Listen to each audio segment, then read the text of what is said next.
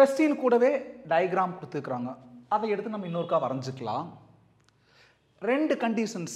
ஒரு condition AB equal to AC, பாருங்க AB equal to AC. இன்னொரு condition AD equal to AE, பாருங்க ஏடி equal to AE. இந்த ரெண்டு கண்டிஷன் கொடுத்து என்னென்ன ப்ரூவ் பண்ண சொல்றாங்க அப்படின்னா, இந்த 4 பாயிண்ட்ஸ் இருக்குது அல்லவா, டிஇ பிசி, இது எல்லாமே ஒரே சர்க்கிள் மேல இருக்குதுன்னு ப்ரூவ் பண்ண சொல்றாங்க. அதாவது இங்க நாம ஒரு சர்க்கிள் வரைஞ்சோம் அப்படின்னா அந்த சர்க்கம்ஃபரன்ஸ் மேலேயே இந்த பி சி இடி எல்லாமே இருக்குன்னு ப்ரூவ் பண்ண சொல்றாங்க. அப்படின்னா சைக்ளிக் குவாட்ரிலேட்டரல் ஒரு சர்க்கிளில் பாருங்க இந்த 4 பாயிண்ட் டச் பண்ணாலே இது என்னது, சைக்ளிக் குவாட்ரிலேட்டரல். சைக்ளிக் குவாட்ரிலேட்டர்னா என்னது, இந்த ஆப்போசிட் ஆங்கிள்ஸ் ஆட் பண்ணா 180 டிகிரி வரணும், அதையும் இதையும். அப்புறம் இந்த ஆப்போசிட் ஆங்கிள்ஸ் இந்த ரெண்டையும் ஆட் பண்ணா 180 டிகிரி வரணும். அதை ப்ரூவ் பண்ணிட்டோம்னா கண்டிப்பா இந்த 4 பேரும், அதாவது பிசிஇடியும் என்னது, ஒரு சர்க்கிளில் ஒட்டிட்டு இருக்கிற பாயிண்ட்ஸ்னு ப்ரூவ் ஆயிரும். கவனிங்க, என்ன கொடுத்துருக்குறாங்க, ஏடி ஈக்குவல் டு ஏஇ, என்னது given by given. டயக்ராம் பாருங்க, ஏடியும் ஏஇயும் ஒண்ணுக்கு ஒன்று ஈக்குவல்னா இது எப்படிப்பட்ட ட்ரையாங்கிள், ஐசோஸ்லஸ் ட்ரையாங்கிள். அப்போ triangle ADE is an isosceles triangle. கரெக்டா பாருங்க, இதுவும் இதுவும் ஈக்குவல் அப்படின்னா இந்த triangle isosceles triangle. Any doubt? No. இப்போ எந்த ரெண்டு சைடு ஈக்குவலோ அதோட ஆப்போசிட் ஆங்கிள்ஸ் ஈக்குவல். ஐசோஸ்லஸ் ட்ரையாங்கிள்ல எந்த ரெண்டு சைட்ஸ் ஈக்குவலோ அதோட ஆப்போசிட் ஆங்கிள்ஸ் ஈக்குவல். இப்போ இந்த ரெண்டு சைட்ஸ் தான் ஈக்குவல், இதோட ஆப்போசிட் இது. அப்போ இந்த ஆங்கிளும் இதோட ஆப்போசிட் இது, இந்த ஆங்கிளும் ஒண்ணுக்கு ஒன்று ஈக்குவல். நம்ம சேம் நேம் கொடுத்துக்கலாம். அப்போ ஆங்கிள் ஏடிஇ ஈக்குவல் டு இந்த ஆங்கிள் பேர் என்னது, ஆங்கிள் ஏஇடி அல்லது டிஇஏ, எப்படி வேணா போய்க்கலாம். அப்போ நம்ம என்ன சொல்ல, ஏஇடி ஈக்குவல் டு எக்ஸ். ரெண்டு ஈக்குவல், நம்ம எக்ஸ்னு பேர் வச்சுட்டோம். அடுத்தது வேற என்ன கொடுத்துக்கிறாங்க, ஏபி அண்ட் ஏசி, பாருங்க AB and AC or equal. இப்போ அடுத்து அதுக்கு போறோம். ஏபி ஈக்குவல் டு ஏசி, இதுவும் கிவன். திரும்ப அதே கிவன் சொல்லுங்க, ஏடி ஈக்குவல் டு ஏஇ. இப்போ இந்த ரெண்டையும் டிவைட் பண்றோம். ஏ டிவைட் பண்ணதை நீங்களே புரிஞ்சுக்குவீங்க. AB by AD equal to AB. ஏபிங்கிறது என்னவாமா, AC by AD. ஏடிங்கிறது என்னவாமா, AE.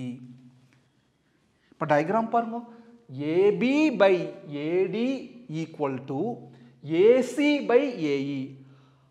அதாவது ரேசியோஸ் சேமா இருக்குது. ரேசியோன்னு என்னது, ஃப்ராக்ஷன். சேம் என்னது, ஈக்குவல். ஃப்ராக்ஷன்ஸ் ஈக்குவலா இருக்குது அப்படின்னா என்னவா இருக்கும், இந்த ரெண்டு சைடும் பேரலலா இருக்கும். Converse of PPT. பேரலலா இருந்தா ரேசியோ சேமா இருக்கு, பிபிடி. ரேசியோ சேமா இருந்தா அந்த ரெண்டு லைன் பேரலலா இருக்கு, converse of PPT. By converse of PPT, அதாவது இந்த ரெண்டு சைடுக்கு தான ஃபிராக்ஷன் சொன்ன. பாருங்க, AB by AD equal to, இந்த ஏபிக்கு சமமா ஏஇ, இந்த ஏடிக்கு சமமா ஏஇ.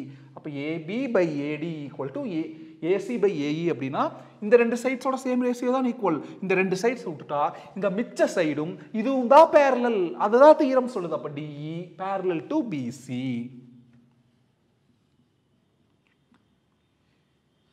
ரெண்டு லைன் ஒண்ணுக்கு ஒன்று பேரலல்னா கரஸ்பாண்டிங் ஆங்கிள்ஸ் ஆர் ஈக்குவல். திரும்ப டயக்ராம் வரையணுங்கிற அவசியம் இல்லை, ஜஸ்ட் நான் வரைஞ்சுக்கிறேன். பேர் என்னது, ஏ பி சி டிஇ. இது ஆல்ரெடி எக்ஸ் எக்ஸ் நேம் கொடுத்துருந்தோம். இப்போ இந்த ரெண்டு ஒண்ணுக்கு ஒன்று என்ன ஆயிடுச்சு, பேரலல். எது எது கரஸ்பாண்டிங் ஆங்கிள்ஸ், அதுவும் இதுவும். ஏன்னா இது எக்ஸ்டெண்ட் பண்ணி பாருங்க, இந்த ரெண்டு லைன் பேரலல், அந்த ரெண்டு லைன் கட் பண்றது தான் டிரான்ஸ்வர்சல். அப்போ டிரான்ஸ்வர்ஸில் பாருங்க அங்கே ரைட் சைடு அபோவ்னா இங்கே right side above, right side above, right side below, left side above, left side பிலோன்னு இருக்கு. அங்கே ரைட் சைடு அபோவ்ங்கிறது எக்ஸ். அப்போ இங்கே பாருங்க right side above, right side below, left side above, left side below. இங்கே எது right side X, இதான் right side X. அப்போ இந்த ரெண்டு ஈக்குவல். அப்போ அது எக்ஸ்னா இதுவும் எக்ஸ். அதே மாதிரி இது எக்ஸ்டெண்ட் பண்ணிக்கலாம். பாருங்க இந்த ரெண்டும் parallel. இதுதான் transversal. 2 or more lines cut பண்ணா டிரான்ஸ்வர்சல். அப்போ இந்த ரெண்டு லைனை இது கட் பண்ணது ஏசி, இதுதான் டிரான்ஸ்வர்சல். அந்த டிரான்ஸ்வர்சலுக்கும் அந்த parallel இது எந்த சைடு, லெஃப்ட் சைடு அபோவ். பாருங்க அது right side above, left side above, right side below, left side below, right சைடா left side, left side above. அதே மாதிரி இங்க லெஃப்ட் சைடு அபோவ், அது ரைட் சைடு அபோவ், இது left side above, left side above. இதுவும் equal. எப்படி இந்த ரெண்டு equal? corresponding sides are equal. Two lines are parallel means. எப்படி இந்த ரெண்டு equal? corresponding sides are equal. Parallel means. இந்த ரெண்டு எப்படி equal? ஏன்னா இது என்ன triangle? What type of triangle it is? Isosceles triangle. அதனால அந்த ரெண்டு equal. அப்போ நம்ம இங்க மார்க் பண்ணிட்டோம். இருந்தாலும் diagonal சொல்லி காமிச்சுக்கலாம். Angle ADE equal to angle B. அப்போ அதுவும் x னு இதுவும் x தான். ஏன்னா corresponding angles are equal. அப்புறம் angle AED equal to angle C equal to x. என்ன reason? corresponding angles.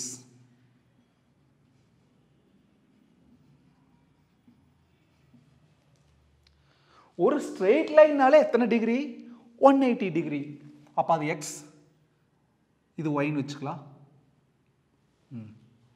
இல்லாட்டி சிம்பிளா ப்ரூஃப் பண்ணிக்கலாம். கவுனிங்க. இந்த ஸ்ட்ரெயிட் லைன்னா 180. அப்படின்னா இது என்னவா இருக்கு? 180 மைனஸ் எக்ஸ். No doubt. ஏன்னா ரஃப் கால் எழுதி பார்த்துங்க. அது எக்ஸ், இது ஒய்னு கூட பேர் வச்சு பார்த்துக்கோங்க. X plus Y equal to 180 degree. ஒரு ஸ்ட்ரெயிட் லைன் லீனியர் பேர். அதில் ஒட்டிட்டு இருக்கிற ஆங்கிள் ஆட் பண்ணால் 180 டிகிரி. அப்போ எக்ஸ் பிளஸ் இதுதான் ஒய், கீழே இருக்கிறது ஒய் ஈக்குவல் டு 180. அப்போ ஒய் தான் வேணும். பிளஸ் எக்ஸ் அங்கே போனால் minus X. Y equal to 180 minus X. சொல்லணுங்கிற எழுதணுங்கிற அவசியம் இல்லை. 180 மைனஸ் எக்ஸ். அதே மாதிரி இதுவும் நோ டவுட் 180 மைனஸ் எக்ஸ். எப்படி? ஒரு ஸ்ட்ரெயிட் லைன்னா 180 டிகிரி. அப்போ அது எக்ஸுங்கிறப்ப இது 180. இந்த ஃபுல்லாக இதை ரிமூவ் பண்ணிட்டோம்னா இது கிடைக்கும். அப்போ ஃபுல்லாக 180 மைனஸ் அது ரிமூவ் பண்ணிட்டா எக்ஸ் ரிமூவ் பண்ணிட்டா 180 மைனஸ் எக்ஸ். இல்லாட்டி இதுக்கு ஏதாச்சும் ஒரு பேர் வைங்க. எம்னு பேர் வைங்க. X plus M. அது எக்ஸ் கீழே M. X plus M equal to 180 degree. நம்ம கீழே இருக்கிற எம் தானே வேணும். பிளஸ் எக்ஸ் அங்கே போனால் மைனஸ் எக்ஸ். அப்போ M equal to 180 minus X. பாருங்க வந்துருச்சு. சிம்பிள். சைக்ளிக் குவாட்ரிலேட்டர்ல என்னது? இங்க பாருங்க. இப்படி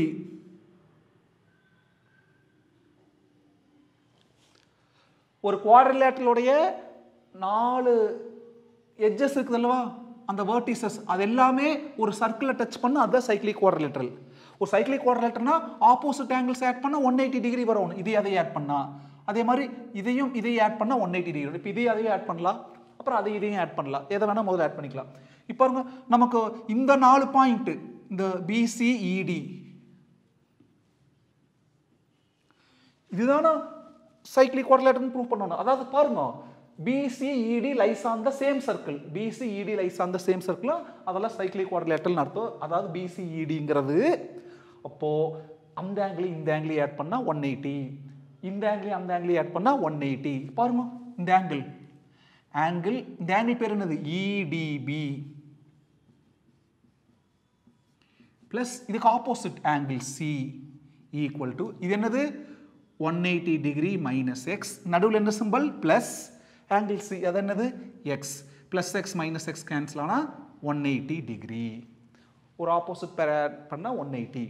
அதே மாதிரி இந்த ரெண்டையும் ஆட் பண்ணலாம். இந்த ஆங்கிள் பேர் ஆங்கிள் B பிளஸ் இதுக்கு ஆப்போசிட்ல இந்த ஆங்கிள் ஈங்கிறது யாரு? DEC. Angle DEC equal to பிங்கிறது எக்ஸ், நடுவில் இருக்கிற பிளஸ். இந்த DECங்கிறது 180 டிகிரி மைனஸ் எக்ஸ். அப்போ plus X minus X cancel ஆனால் 180 டிகிரி. அப்போ some of the opposite angles எத்தனை degree? 180 degree. So dialogue எழுதிக்கலாமா? Some of the which implies some of the opposite angles is 180 degree. அப்படின்னா இந்த பிசிஇடிங்கிறது என்னது cyclic quadrilateral பிசிஇடி is a cyclic quadrilateral.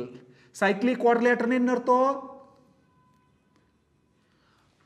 அந்த 4 points ஒரு சர்க்கிள்ல ஒட்டிட்டு இருக்குன்னு அர்த்தம். hence BCED lie on same circle. சிம்பிளான சூப்பரான proof. Thank you students. Bye.